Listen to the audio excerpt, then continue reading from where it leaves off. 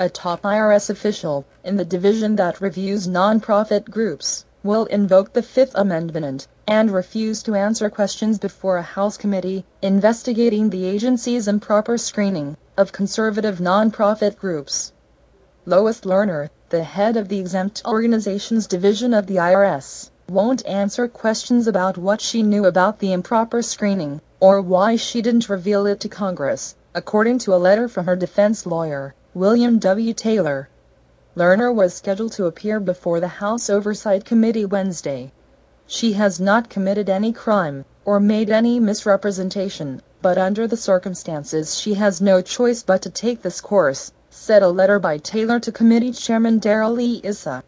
Since Lerner won't answer questions, Taylor asked that she be excused from appearing, saying that would have no purpose other than to embarrass or burden her. There was no immediate word whether the committee will grant her request.